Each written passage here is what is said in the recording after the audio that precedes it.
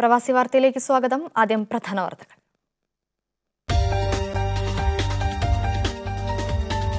ഗൾഫിൽ കൊറോണ ബാധിച്ച് 3 പേർ കൂടി മരിച്ചു. സൗദിയിൽ 2 പേരും UAEയിൽ ഒരാളുമാണ് മരിച്ചത്.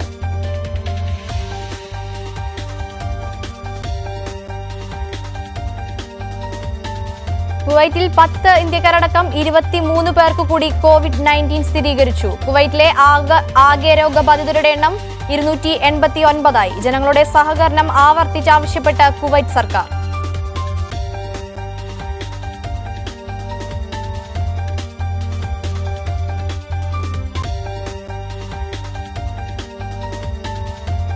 UAEയിൽ പകൽ സമയങ്ങളിൽ വീടുകളിൽ നിന്ന് പുറത്തുപോകാൻ പെർമിറ്റ് ആവശ്യമില്ലെന്ന് അധികൃതർ. അണുവിമുക്തമാക്കാൻ നടക്കുന്ന രാത്രി 8-നും രാവിലെ 6-നും ഇടയിൽ പുറത്തിറങ്ങുന്നവർക്ക് പെർമിറ്റ് ആവശ്യമാണെന്നും UAE ആഭ്യന്തര മന്ത്രാലയം.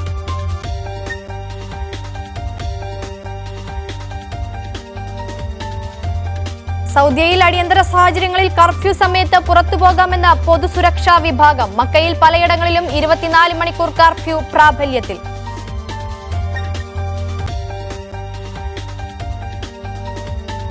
ദുബായ് ദേരയിലെ അൾറസ് മേഖലയിലേക്ക് ഇന്നു മുതൽ 2 ആഴ്ച പ്രവേശന വിലക്ക്. മറ്റിടങ്ങളിലുള്ളവർ ഇങ്ങോട്ട് പ്രവേശനമുണ്ടാവില്ല. മേഖലയിലേക്കുള്ള റോഡുകളും സിഗ്നലുകളും അടച്ചു. ഈ മേഖലയിൽ താമസിക്കുന്നവർക്ക് അവശ്യ സാധനങ്ങൾ ദുബായ് ഹെൽത്ത് അതോറിറ്റി എത്തിച്ചു നൽകും.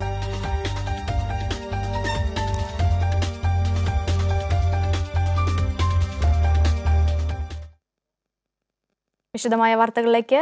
ഗൾഫിൽ ഇന്ന് കൊറോണ മൂലം 3 പേർ കൂടി മരിച്ചു. സൗദിയിൽ 2 പേരും UAEയിൽ ഒരാളുമാണ് മരിച്ചത്. ഈ വാർത്തയുടെ കൂടുതൽ വിവരങ്ങളുമായി ഗൾഫിൽ നിന്നും ഞങ്ങളുടെ പ്രതിനിധി T ജമാലുദ്ദീൻ ചേരുന്നു. ജമാലുദ്ദീൻ, എന്താണ് മരിച്ചവരുടെ കൂടുതൽ വിശദമായിട്ടുള്ള വാർത്തകൾ? ശീതൽ, ഇന്ന് കോവിഡ് ബാധ മൂലം 2 പേർ സൗദി അറേബ്യയിലും ഒരാൾ UAEയിലുമാണ് മരിച്ചത്. സൗദി അറേബ്യയിൽ മദീനയിൽ താമസിക്കുന്ന 2 പേരാണ് കൊറോണ വൈറസ് മൂലം മരിച്ചത്. സൗദി അറേബ്യയിലാണെങ്കിൽ 110 പുതിയ കൊറോണ കേസുകൾ ഇന്ന് റിപ്പോർട്ട് ചെയ്യപ്പെടുകയുണ്ടായി. 1563 കേസുകളാണ് ഇതുവരെ സൗദി അറേബ്യയിൽ ആകെ റിപ്പോർട്ട് ചെയ്യപ്പെട്ടിട്ടുള്ളത്. ഈ കേസുകളിൽ 50 പേർ രോഗവിമുക്തരായിട്ടുണ്ട്. പിന്നെ ഇതുകൂടാതെ ഇന്നത്തെ കൊറോണ മരണം ഉണ്ടായിരിക്കുന്നത് UAEയിലാണ്. UAEയിൽ ഇതുവരെ 6 പേരാണ് കൊറോണ മൂലം മരിച്ചിരിക്കുന്നത്. ഗൾഫ് രാജ്യങ്ങളിൽ ഇതുവരെ 21 പേരാണ് കൊറോണ വൈറസ് മൂലം മരിച്ചിരിക്കുന്നത്. ഇതിൽ കണക്ക് പ്രകാരം സൗദി അറേബ്യയിൽ 10 പേരും, UAEയിൽ 6 പേരും, ബഹ്റൈനിൽ 4 പേരും, ഖത്തറിൽ ഒരാളുമാണ് ഇതുവരെ കൊറോണ വൈറസ് മൂലം മരിച്ചിരിക്കുന്നത്. ഇന്ന് മറ്റ് ഗൾഫ് രാജ്യങ്ങളിൽ കൂടുതൽ കൊറോണ കേസുകൾ റിപ്പോർട്ട് ചെയ്യപ്പെടുകയുണ്ടായി. UAEയിൽ 53 പേർക്കും, ബഹ്റൈനിൽ 52 പേർക്കും, കുവൈത്തിൽ 23 പേർക്കും, ഒമാനിൽ 13 പേർക്കും ഇന്ന് കൊറോണ വൈറസ് റിപ്പോർട്ട് ചെയ്യപ്പെടുകയുണ്ടായി. ഇന്ന് ആകെ 251 പുതിയ കേസുകളാണ് 6 ഗൾഫ് രാജ്യങ്ങളിലായി റിപ്പോർട്ട് ചെയ്യപ്പെട്ടിട്ടുള്ളത്. ഇതുവരെ ഗൾഫിൽ 3968 പേർക്ക് കൊറോണ വൈറസ് പിടിപെട്ടിട്ടുണ്ടെന്നാണ് അധികൃതരുടെ കണക്കുകൾ. ഖത്തറിൽ ഇന്ന് കോവിഡ് പ്രതിരോധവുമായി ബന്ധപ്പെട്ട് പ്രവാസി തൊഴിലാളികൾക്ക് സഹായം നൽകാൻ തൊഴിൽകാര്യ മന്ത്രാലയം പ്രത്യേക സംവിധാനങ്ങൾ ഒരുക്കിയിട്ടുണ്ട്. തൊഴിലാളികൾക്ക് സഹായത്തിനായി പ്രത്യേക നമ്പർ തന്നെ തൊഴിൽ മന്ത്രാലയം ഒരുക്കിയിട്ടുണ്ട്. ഒപ്പം തന്നെ മറ്റൊരു പ്രധാനപ്പെട്ട കാര്യം, നഷ്ടത്തിലായ കമ്പനികളും ജീവനക്കാർക്ക് ശമ്പളം നൽകണമെന്ന് അധികൃതർ നിർദ്ദേശിച്ചിട്ടുണ്ട്. ക്വാറന്റൈൻ കാലത്ത് ജോലി ചെയ്യാത്ത തൊഴിലാളികൾക്ക് ശമ്പളം നൽകണമെന്നാണ് തൊഴിൽ മന്ത്രാലയം അണ്ടർ സെക്രട്ടറി മുഹമ്മദ് ഹസൻ അൽ ഉബൈദ് അലി അറിയിച്ചിരിക്കുന്നത്. ഏതായാലും ഇന്ന് ഗൾഫിൽ കൊറോണ മൂലം 3 പേർ മരിച്ചു. ഇതുവരെ ഗൾഫിൽ ആകെ കൊറോണ മൂലം മരിച്ചവരുടെ എണ്ണം 121 ആയി ഉയർന്നിട്ടുണ്ട്.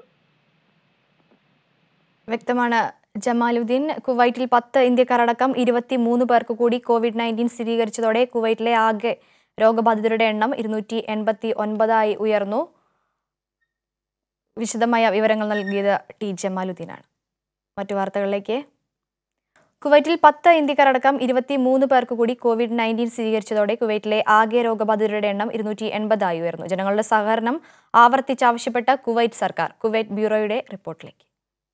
രാജ്യത്ത് കഴിഞ്ഞ 24 മണിക്കൂറിനുള്ളിൽ 23 COVID-19 കേസുകൾ കൂടി റിപ്പോർട്ട് ചെയ്തതായി ആരോഗ്യ മന്ത്രാലയം അറിയിച്ചു. ഇതിൽ 10 ഇന്ത്യക്കാരും 11 സ്വദേശികളും 2 ബംഗ്ലാദേശികളുമാണ്.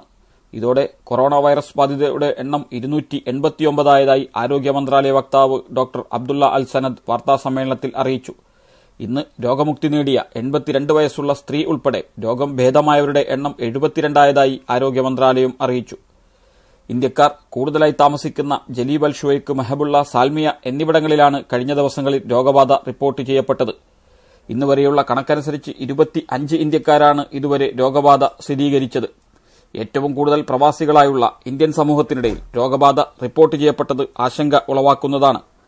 വൈറസ് വ്യാപനം തടയുന്നതിന് ജലീബ് അൽ ഷുവൈക്ക്, ഖൈത്താൻ, മെഹബുള്ള ഉൾപ്പെടെയുള്ള പ്രദേശങ്ങളിൽ പൂർണ്ണ കർഫ്യൂ ഏർപ്പെടുത്തണമെന്ന് കുവൈത്ത് പാർലമെന്റ് അംഗം സഫ അൽ ഹാഷിം ആവശ്യപ്പെട്ടിട്ടുണ്ട്. ഇതേസമയം ജലീബ് അൽ ഷുവൈക്ക് പ്രദേശത്ത് വിവിധ മന്ത്രാലയങ്ങളുടെ ഏകോപനത്തോടെ 100 കണക്കിന് പേർക്ക് സൌജന്യമായി സർക്കാർ ഭക്ഷണ സാധനങ്ങൾ വിതരണം ചെയ്യുകയും ചെയ്തു. ജനങ്ങൾ സർക്കാർ നടപടികളുമായി സഹകരിച്ചാൽ 2 മാസം കൊണ്ട് കാര്യങ്ങൾ പൂർണ്ണമായും നിയന്ത്രണത്തിൽ കൊണ്ടുവരാൻ കഴിയുമെന്ന് ആരോഗ്യമന്ത്രി ഡോക്ടർ ബാസിൽ അൽ സബ പറഞ്ഞു. നിസ്സഹകരണം തുടർന്നാൽ പൂർണ്ണ അർത്ഥത്തിലുള്ള കർഫ്യൂ ഉൾപ്പെടെ ഏർപ്പെടുത്തേണ്ടി വരുമെന്നും അദ്ദേഹം മുന്നറിയിപ്പ് നൽകിയിട്ടുണ്ട്. News bureau, Kuwait. അതേസമയം UAE-യിൽ പകൽ സമയങ്ങളിൽ വീടുകളിൽ നിന്ന് പുറത്തുപോകാൻ പെർമിറ്റ് ആവശ്യമില്ലെന്ന് അധികൃതർ വ്യക്തമാക്കി. കൊറോണ പ്രതിരോധ പ്രവർത്തനങ്ങളുടെ ഭാഗമായി ദേശീയ അണുവിമുക്തമാക്കൽ നടക്കുന്ന രാത്രി 8-നും രാവിലെ 6-നും ഇടയിൽ പുറത്തിറങ്ങുന്നവർക്കാണ് പെർമിറ്റ് വേണ്ടതെന്ന് UAE ആഭ്യന്തര മന്ത്രാലയം അറിയിച്ചു. ഈ സമയങ്ങളിൽ അവശ്യ യാത്രകൾക്ക് പ്രത്യേക വെബ്സൈറ്റ് മുഖേന പെർമിഷൻ നേടണം. പകൽ പുറത്തുപോകുന്ന ആളുകൾ സേവനത്തിനായി രജിസ്റ്റർ ചെയ്യേണ്ടതില്ലെന്ന് ദുബായ് പോലീസ് അറിയിച്ചു. സൗദിയിൽ അടിയന്തര സാഹചര്യങ്ങളിൽ കർഫ്യൂ സമയത്ത് പുറത്തുപോകാമെന്ന് പൊതുസുരക്ഷാ വിഭാഗം അറിയിച്ചു. മക്കയിൽ പലയിടങ്ങളിലും 24 മണിക്കൂർ കർഫ്യൂ പ്രാബല്യത്തിൽ വന്നു. സൗദിയിൽ നൈം തയ്യാറാക്കിയ റിപ്പോർട്ടിലേക്ക്. സൗദി അറേബ്യയിൽ വീടുകളിൽ നിന്ന് പുറത്തിറങ്ങുന്നതിന് കർശനമായ നിയന്ത്രണമാണുള്ളത്. എങ്കിലും ഏറ്റവും അടുത്ത ബന്ധുക്കളുടെ മരണമോ മറ്റടിയന്തര സാഹചര്യമോ ഉണ്ടെങ്കിൽ സ്വദേശികൾക്കും വിദേശികൾക്കും പുറത്തു പോകാൻ അനുവാദം നൽകുമെന്ന് പൊതുസുരക്ഷാ വിഭാഗം അറിയിച്ചു. എന്നാൽ പുറത്തിറങ്ങുന്നതിന് മുമ്പായി 999 അല്ലെങ്കിൽ 991 എന്നീ നമ്പറുകളിൽ വിളിച്ച് അനുമതി വാങ്ങണം. കോവിഡ് സംശയത്തെ തുടർന്ന് ജിദ്ദയിൽ ക്വാറന്റൈൻ കഴിയുകയായിരുന്ന റിയാദ് നിവാസികളാണ് പ്രത്യേക വിമാനത്തിൽ റിയാദിലെത്തിച്ചു. കോവിഡ്-19 പ്രതിരോധത്തിന്റെ ഭാഗമായി മക്കയിലെ പലയിടങ്ങളിലും 24 മണിക്കൂർ നേരത്തെ കർഫ്യൂ പ്രഖ്യാപിച്ചിട്ടുണ്ട്. ചികിത്സ, ഭക്ഷ്യവസ്തുക്കൾ വാങ്ങൽ തുടങ്ങിയ കാര്യങ്ങൾക്കല്ലാതെ ഈ പറയപ്പെട്ട സ്ഥലങ്ങളിൽ താമസിക്കുന്നവർ വീടുകളിൽ നിന്ന് പുറത്തിറങ്ങരുതെന്ന് ആഭ്യന്തര മന്ത്രാലയം വ്യക്തമാക്കി. അതേസമയം കോവിഡ്-19 വൈറസ് ബാധയുണ്ടെന്ന് സംശയിക്കുന്നവരെ ചികിത്സിക്കുന്നതിന് ഇൻഷുറൻസ് കമ്പനികളിൽ നിന്ന് അപ്രൂവലിന് വേണ്ടി കാത്തിരിക്കേണ്ടതില്ലെന്ന് സൗദി ആരോഗ്യ ഇൻഷുറൻസ് കൌൺസിൽ അറിയിച്ചു. ചികിത്സ ആരംഭിച്ച ശേഷം അപ്രൂവലിന് അപേക്ഷ അയച്ചാൽ മതിയാവും. കോവിഡ്-19 ചികിത്സാ സുരക്ഷാ മാനദണ്ഡങ്ങൾ പാലിച്ചുകൊണ്ടാണ് രോഗികളെ ചികിത്സിക്കേണ്ടതെന്നും കൌൺസിൽ അറിയിച്ചു. News bureau, Saudi. ദുബായ് ദേരയിലെ അൽറസ് മേഖലയിലേക്ക് ഇന്നു മുതൽ 2 ആഴ്ച പ്രവേശന വിലക്ക്. ഈ മേഖലയിൽ താമസിക്കുന്നവർക്ക് അവശ്യ സാധനങ്ങൾ ദുബായ് ഹെൽത്ത് അതോറിറ്റി എത്തിച്ചു നൽകും. മറ്റിടങ്ങളിലുള്ളവർക്ക് ഇങ്ങോട്ട് പ്രവേശനമുണ്ടാവില്ല. മേഖലയിലേക്കുള്ള റോഡുകളും സിഗ്നലുകളും അടച്ചു. ഇവിടെയുള്ള മെട്രോ സ്റ്റേഷനുകളായ അൽറാസ്, പാം ദേര, ബനിയ സ്ക്വയർ മെട്രോ സ്റ്റേഷനുകളും 2 ആഴ്ച അടച്ചിടുമെന്ന് RTO അറിയിച്ചു. അൽറാസിലും പരിസരത്തും അണുനശീകരണ പ്രവർത്തനം ഊർജിതമാക്കാനുള്ള നടപടിയെന്ന് ഹെൽത്ത് അതോറിറ്റി വ്യക്തമാക്കി. ഈ സ്റ്റേഷനുകളിൽ നിർത്താതെയായിരിക്കും മെട്രോ ട്രെയിനുകൾ സർവീസ് നടത്തുക. UAE-യിൽ മാർച്ച് 1-ന് ശേഷം കാലാവധി അവസാനിപ്പിച്ച താമസ വിസകൾ 3 മാസത്തേക്ക് കൂടി സൗജന്യമായി നീട്ടി നൽകുമെന്ന് അധികൃതർ. കാലാവധി അവസാനിക്കുന്ന മറ്റ് വാണിജ്യ രേഖകളും 3 മാസത്തേക്ക് നീട്ടാനും UAE മന്ത്രിസഭ തീരുമാനിച്ചു. സ്ഥാപനത്തിന്റെ പേരിലോ തൊഴിലാളികൾക്കോ ഉള്ള പിഴകൾ താമസ വിസകൾ പുതുക്കുന്നതിന് തടസ്സമാകില്ല. ഈ കാലയളവിൽ എമിറേറ്റ്സ് ID കാലാവധി കഴിഞ്ഞതിന്റെ പേരിലുള്ള പിഴകളും ഒഴിവാക്കൽ മന്ത്രിസഭ തീരുമാനിച്ചു. വിമാനവിലക്കിനെ തുടർന്ന് UAE-യിൽ കുടുങ്ങിയ സന്ദർശകർക്കുള്ളവർക്ക് നിയമവിധേയമായി തന്നെ രാജ്യത്ത് തുടരാമെന്ന് അധികൃതർ നേരത്തെ അറിയിച്ചിരുന്നു. UAE-യിൽ ഏപ്രിൽ ഇന്ധനവില കുറയും. പെട്രോളിന് 25 ഫിൽസ് വരെയും ഡീസലിന് 19 ഫിൽസുമാണ് കുറയുകയെന്ന് ഊർജ്ജ വ്യവസായ മന്ത്രാലയം അറിയിച്ചു. സൂപ്പർ 98 പെട്രോൾ ലിറ്ററിന് 1.9 ദിർഹമാണ് പുതുക്കിയ നിരക്ക്. ഡീസൽ ലിറ്ററിന് 2.6 ദിർഹമാണ് പുതുക്കിയ വിലക്ക്. രാജ്യാന്തര വിപണിയിലെ എണ്ണവില തകർച്ചയാണ് വില കുറയാൻ കാരണം. ലോകത്തിലെ ഏറ്റവും വലിയ എണ്ണ ഉൽപ്പാദക കയറ്റുമതി രാജ്യമായ സൗദിയും റഷ്യയും തമ്മിലുള്ള ശീതസമരത്തിൽ എണ്ണവില കുത്തനെ കുറയുകയായിരുന്നു.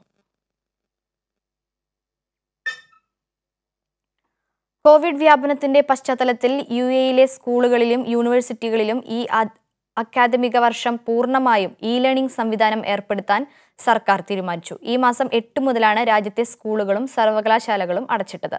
വസന്തകാല അവധി നേരത്തെയാക്കിയാണ് വിദ്യാലയങ്ങൾ അടച്ചത്. ഏപ്രിൽ 9-ന് തുറക്കാനിരിക്കെയാണ് തീരുമാനം. നേരത്തെ പരീക്ഷകളുടെ ഗ്രേഡ് അനുസരിച്ചോ പ്രവേശന പരീക്ഷ നടത്തിയോ വിദ്യാർത്ഥികൾക്ക് ക്ലാസ് കയറ്റം നൽകാമെന്നും അധികൃതർ അറിയിച്ചു. എന്നാൽ അവസാന വർഷ വിദ്യാർത്ഥികളുടെ പരീക്ഷ സംബന്ധിച്ച അന്തിമ തീരുമാനം ഇതുവരെയും ആയിട്ടില്ല.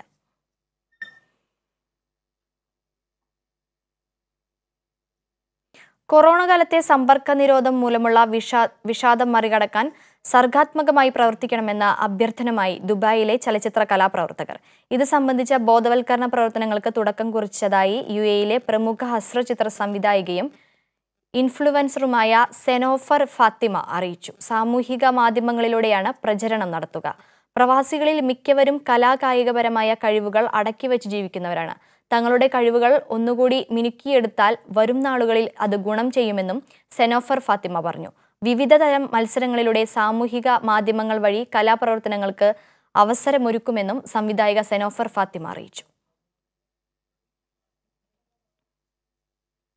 ദുബായിൽ അമിതവില ഈടാക്കിയതിന് 3 ഫാർമസികൾക്ക് commercial compliance and consumer protection department പിഴ ചുമത്തി. ജുമൈറ, അൽഖവാനിജ്, മിർദീഫ് എന്നിവിടങ്ങളിലുള്ള ഫാർമസികളിലാണ് പിഴ ചുമത്തിയത്. കൃത്യമായ ബില്ലുകളും മറ്റുമില്ലാതെ മാസ്കുകളുടെ വില അധികമായി ഈടാക്കിയതിനാണ് പിഴ.